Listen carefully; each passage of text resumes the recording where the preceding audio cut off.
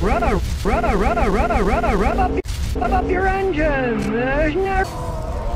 Now, I've been using WD-40 for all kinds of things, but it's come to my attention. I've been using this stuff for 50 years. I've been using WD-40 on squeaking fan belts to keep all that fan belt from squeaking. I know a lot of people are going to whine about that. They'll say, oh, Scotty, you shouldn't use it on squeaking fan belts, or to be politically correct these days, WD-40 drive belts. Well, heck, I've been using this stuff for 50 years. I never had a problem. And over the years, I've had a few customers, and then a month or two later, they brought in and said, oh, Scotty, my used car, look, I need a new automatic tensioner because you spray WD-40 all around a serpentine drive belt. And I look at it, so when I shined up, they probably some poor person that's dumb and sleazy that's driving a car and the paint's all shot. And I look at it and say, hey, you know, automatic tensioner, they do wear out eventually.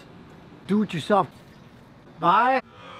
Realize that it's got two main properties. One is it's a WD, and the other property is 40. They have these giant big blast salad, big blow. So you got old rusty crotch nuts you can't get off. You can spray them all over, let them soak overnight or a couple of days if you're naked. I know guys up north, they buy cases of this stuff. And then they spray all around the bottom of the crotch to keep all that salt water from corroding stuff in the winter. Let's say you got squeaky bush and you got rusty crotch and nuts you can't get off. Spray that too. So if you got to jack it off later, it'll be a lot easier. Don't let the rubber rip while you're under there. Because decades ago, I had a friend do that on his motorcycle. And he had a crotch and the rubber ripped. He lost it and let out a big blast while he was under there. And he had a little kid. Cost him a fortune.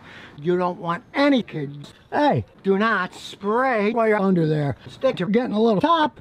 You don't want to use the rubber. But you do not want any kind of kid. And if you got an old-fashioned car like mine that still has a key, you can stick the key in, lubricate it all inside.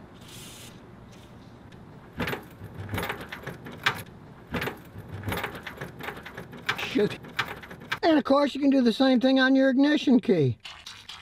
Just spray the switch then. Now for fuck's sake.